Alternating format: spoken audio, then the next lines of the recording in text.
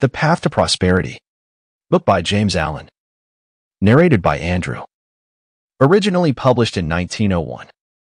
This is a great audiobook production created for research, study, and discussion purposes.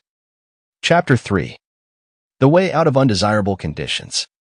Having seen and realized that evil is but a passing shadow thrown by the intercepting self across the transcendent form of the eternal good, and that the world is a mirror in which each sees a reflection of himself, we now ascend, by firm and easy steps, to that plane of perception whereon is seen and realized the vision of the law. With this realization comes the knowledge that everything is included in a ceaseless interaction of cause and effect, and that nothing can possibly be divorced from law. From the most trivial thought, word, or act of man, up to the groupings of the celestial bodies, law reigns supreme. No arbitrary condition can, even for one moment, exist, for such a condition would be a denial and an annihilation of law. Every condition of life is, therefore, bound up in an orderly and harmonious sequence, and the secret and cause of every condition is contained within itself, the law. Whatsoever a man sows, that shall he also reap, is inscribed in flaming letters upon the portal of eternity, and none can deny it, none can cheat it, none can escape it. He who puts his hand in the fire must suffer the burning until such time as it has worked itself out, and neither curses nor prayers can avail to alter it. And precisely the same law governs the realm of mind. Hatred, anger, jealousy, envy, lust, covetousness, all these are fires which bum, and whoever even so much as touches them must suffer the torments of burning. All these conditions of mind are rightly called evil, for they are the efforts of the soul to subvert, in its ignorance, the law, and they, therefore, lead to chaos and confusion within, and are sooner or later actualized in the outward circumstances as disease, failure, and misfortune, coupled with grief, pain, and despair. Whereas love, gentleness, goodwill, purity are cooling airs which breathe peace upon the soul that woes them, and, being in harmony with the eternal law, they become actualized in the form of health, peaceful surroundings, and undeviating success and good fortune. A thorough understanding of this great law which permeates the universe leads to the acquirement of that state of mind known as obedience. To know that justice, harmony, and love are supreme in the universe is likewise to know that all adverse and painful conditions are the result of our own disobedience to that law. Such knowledge leads to strength and power, and it is upon such knowledge alone that a true life and an enduring success and happiness can be built. To be patient under all circumstances, and to accept all conditions as necessary factors in your training, is to rise superior to all painful conditions, and to overcome them with an overcoming which is sure, and which leaves no fear of their return, for by the power of obedience to law they are utterly slain. Such an obedient one is working in harmony with the law, has in fact identified himself with the law, and whatsoever he conquers forever, whatsoever he builds can never be destroyed. The cause of all power, as of all weakness, is within. The secret of all happiness, as of all misery, is likewise within. There is no progress apart from unfoldment within, and no sure foothold of prosperity or peace except by orderly advancement in knowledge. You say you are chained by circumstances. You cry out for better opportunities, for a wider scope, for improved physical conditions, and perhaps you inwardly curse the fate that binds you hand and foot. It is for you that I write. It is to you that I speak. Listen, and let my words burn themselves into your heart, for that which I say to you is truth. You may bring about that improved condition in your outward life which you desire, if you will unswervingly resolve to improve your inner life. I know this pathway looks barren at its commencement. Truth always does. It is only error and delusion which are at first inviting and fascinating, but if you undertake to walk it, if you perseveringly discipline your mind, eradicating your weaknesses, and allowing your soul forces and spiritual powers to unfold themselves, you will be astonished at the magical changes which will be brought about in your outward life. As you proceed, golden opportunities will be strewn across your path, and the power and judgment to properly utilize them will spring up within you. Genial friends will come unbidden to you. Sympathetic souls will be drawn to you as the needle is to the magnet, and books and all outward aids that you require will come to you unsought. Perhaps the chains of poverty hang heavily upon you, and you are friendless and alone, and you long with an intense longing that your load may be lightened.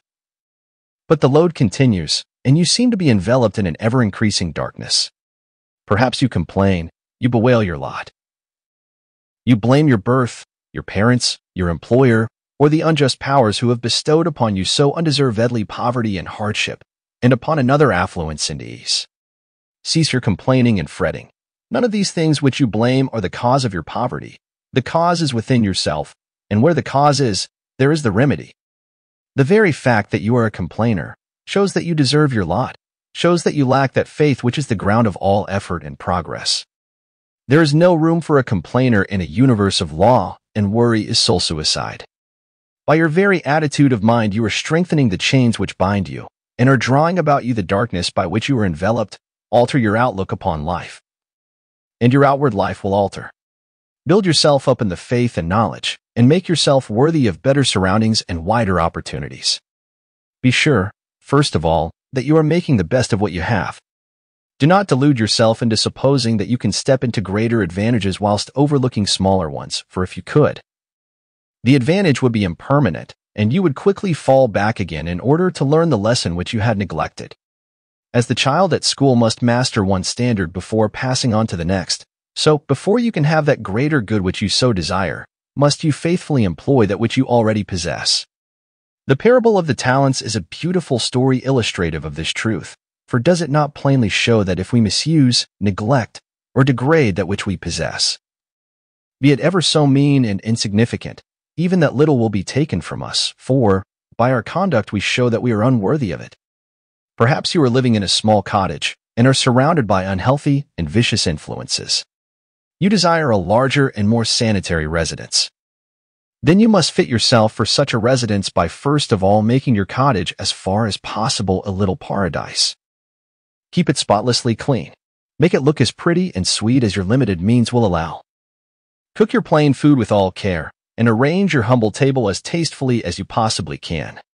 If you cannot afford a carpet, let your rooms be carpeted with smiles and welcomes, fastened down with the nails of kind words driven in with the hammer of patience. Such a carpet will not fade in the sun, and constant use will never wear it away. By so ennobling your present surroundings, you will rise above them, and above the need of them. And at the right time you will pass on into the better house and surroundings which have all along been waiting for you, in which you have fitted yourself to occupy. Perhaps you desire more time for thought and effort, and feel that your hours of labor are too hard and long. Then see to it that you are utilizing to the fullest possible extent what little spare time you have. It is useless to desire more time, if you are already wasting what little you have, for you would only grow more indolent and indifferent.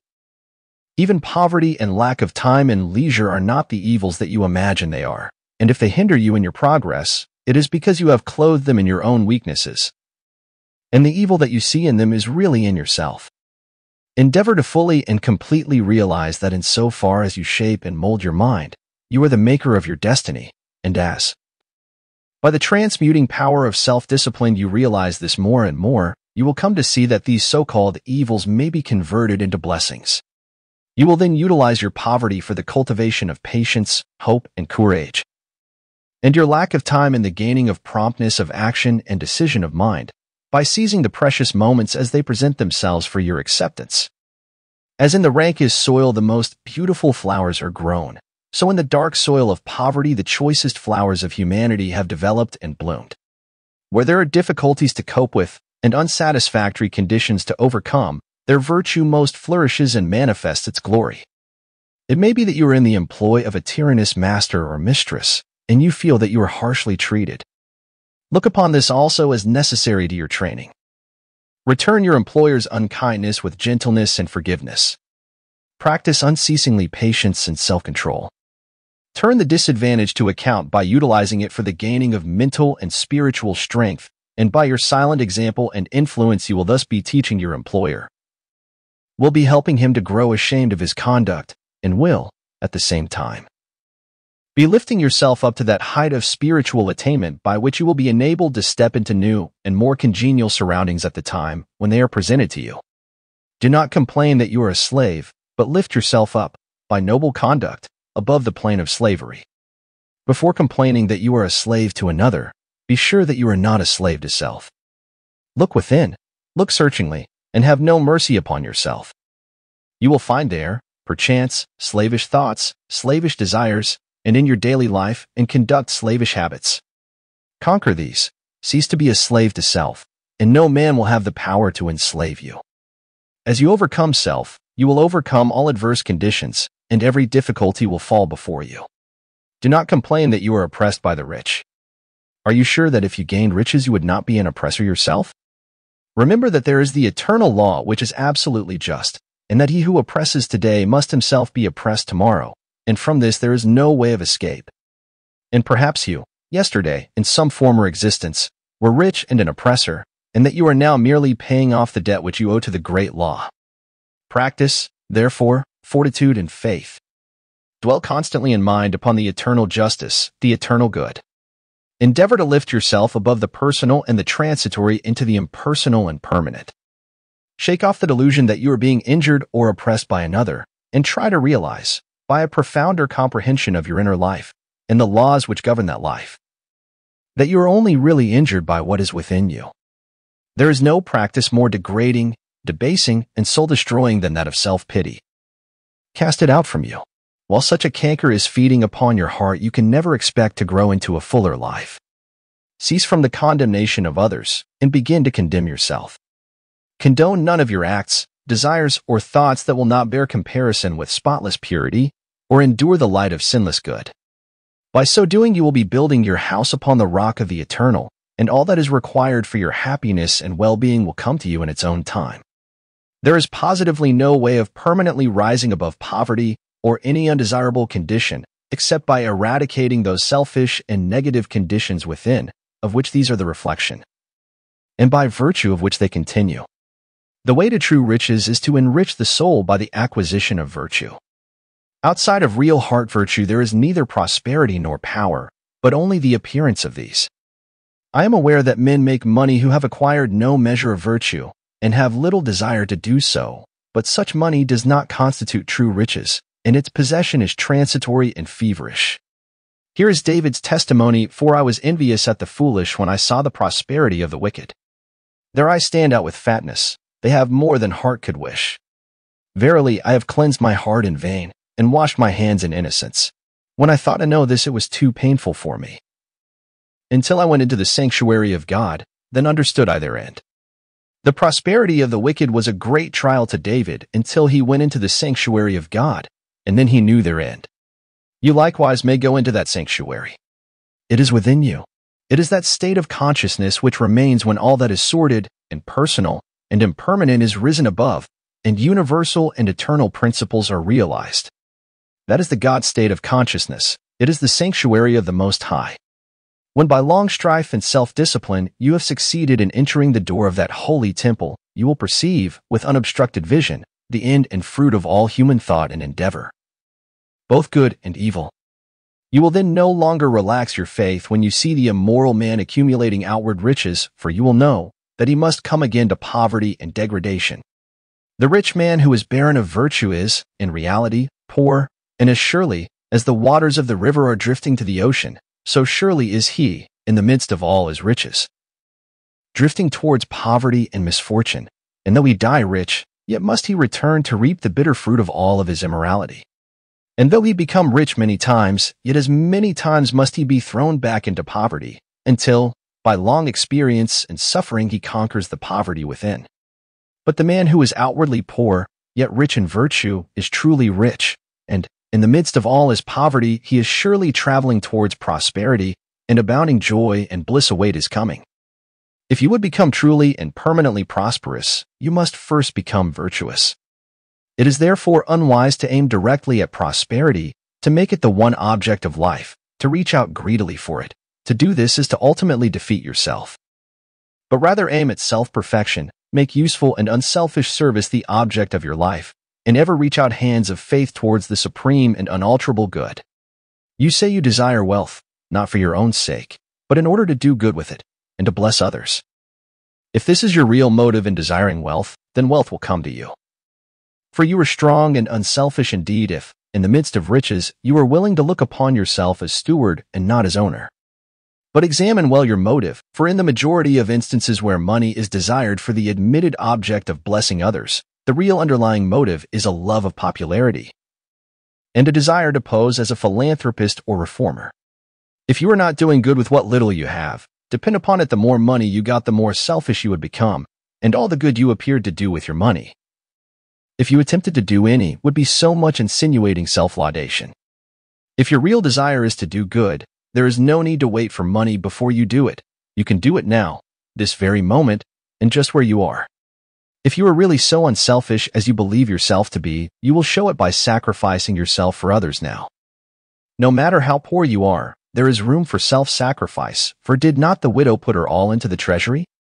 The heart that truly desires to do good does not wait for money before doing it, but comes to the altar of sacrifice and, leaving there the unworthy elements of self, goes out and breathes upon neighbor and stranger, friend and enemy alike the breath of blessedness. As the effect is related to the cause, so is prosperity and power related to the inward good and poverty and weakness to the inward evil.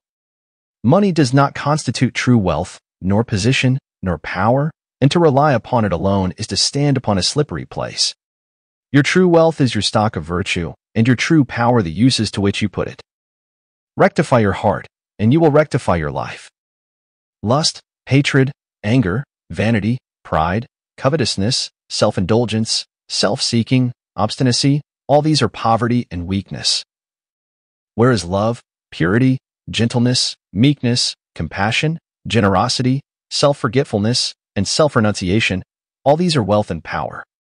As the elements of poverty and weakness are overcome, an irresistible and all-conquering power is evolved from within, and he who succeeds in establishing himself in the highest virtue brings the whole world to his feet.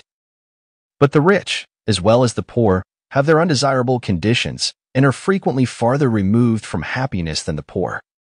And here we see how happiness depends not upon outward aids or possessions, but upon the inward life. Perhaps you are an employer, and you have endless trouble with those whom you employ, and when you do get good and faithful servants, they quickly leave you. As a result, you are beginning to lose, or have completely lost, your faith in human nature. You try to remedy matters by giving better wages and by allowing certain liberties, yet matters remain unaltered. Let me advise you. The secret of all your trouble is not in your servants, it is in yourself. And if you look within, with a humble and sincere desire to discover and eradicate your error, you will, sooner or later, find the origin of all your unhappiness. It may be some selfish desire, or lurking suspicion, or unkind attitude of mind which sends out its poison upon those about you, and reacts upon yourself, even though you may not show it in your manner or speech. Think of your servants with kindness. Consider of them that extremity of service which you yourself would not care to perform were you in their place. Rare and beautiful is that humility of soul by which a servant entirely forgets himself and his master's good. But far rarer and beautiful with a divine beauty is that nobility of soul by which a man, forgetting his own happiness, seeks the happiness of those who are under his authority, and who depend upon him for their bodily sustenance. And such a man's happiness is increased tenfold, nor does he need to complain of those whom he employs. Said a well-known and extensive employer of labor, who never needs to dismiss an employee, "I have always had the happiest relations with my work people.